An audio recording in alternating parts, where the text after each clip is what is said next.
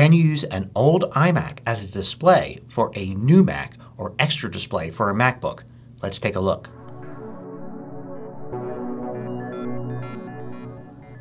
MACMOST is brought to you thanks to a great group of more than 1,000 supporters.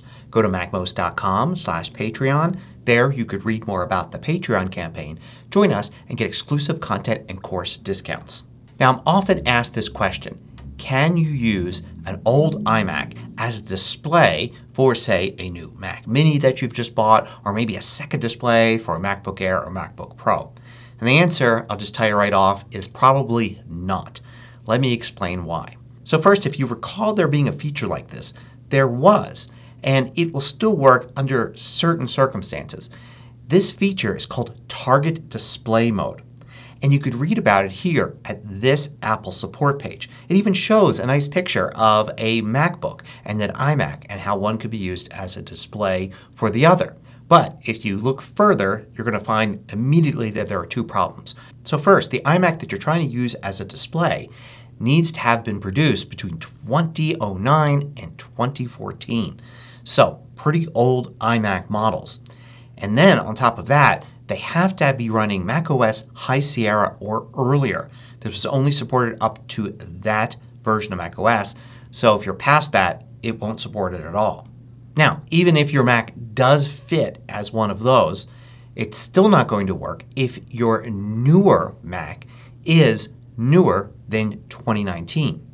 And that Mac has to have an older version of macOS. It has to have macOS Catalina or earlier. And certainly Macs from 2019 can run versions all the way up to and including macOS Ventura. So you have to stick with an older version of macOS on your new Mac. And on your old Mac you have to have an older version of macOS. So that really narrows it down to only a few configurations that would actually work. And furthermore, you probably don't want to restrict yourself to using macOS Catalina or earlier just so that you can use your old iMac as a display. Now, there's something you should know about those iMacs from 2009 to 2014. I'm assuming that you're only thinking of the 27-inch iMacs for this. A 27-inch iMac might make a nice display. However, the screens on those iMacs were before Apple introduced Retina displays. So those screens were actually 2560 by 1440. And the screens after it were double the width and double the height, so 4 times the number of pixels. Those newer iMacs have brilliant displays and are much higher quality than these old iMacs.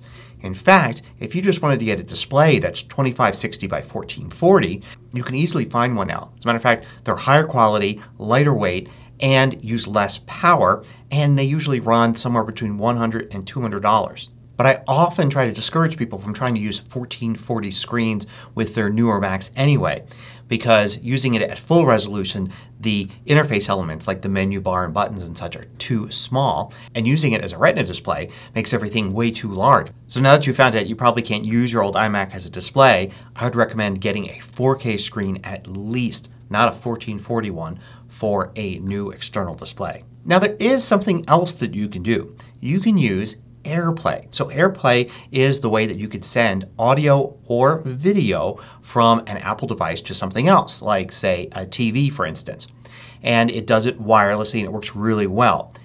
Starting a couple of years ago, Macs support AirPlay. So you can actually AirPlay from a device like an iPhone to a Mac and then see your iPhone screen on your Mac.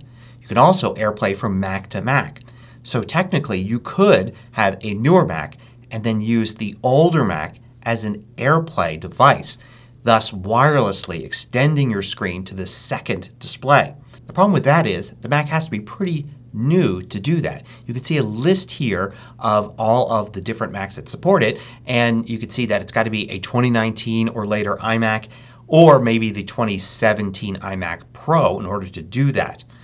But two problems with this. One is you're going to have a much slower connection. Now if you're just looking at spreadsheets, maybe that's fine. But for doing anything where you actually need the screen to react quickly, and I don't mean just playing games or watching video, it could just be editing photos or working with apps with lots of interface elements, AirPlay may not be ideal.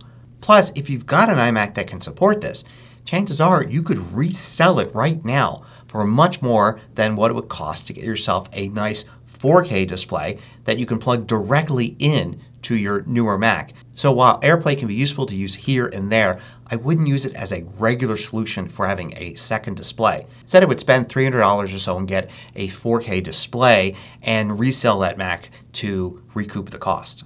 And I probably should also mention you could do screen sharing as well. But that's difficult to set up. You have to use the old Mac to connect to the newer Mac and set up screen sharing. And you really can set that up as a secondary display. It's going to be mirroring the first display. And it's going to be even slower than AirPlay and probably isn't going to produce good results. It might be nice as a temporary solution or to occasionally use your old iMac screen, keyboard, and mouse or trackpad to connect to, say, another Mac like a Mac Mini that you've got.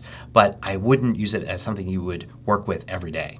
So while it seems like a great idea to use an old iMac as a display for a new Mac, it really doesn't work out well, either practically or economically, to do so. Hope you found this useful. Thanks for watching.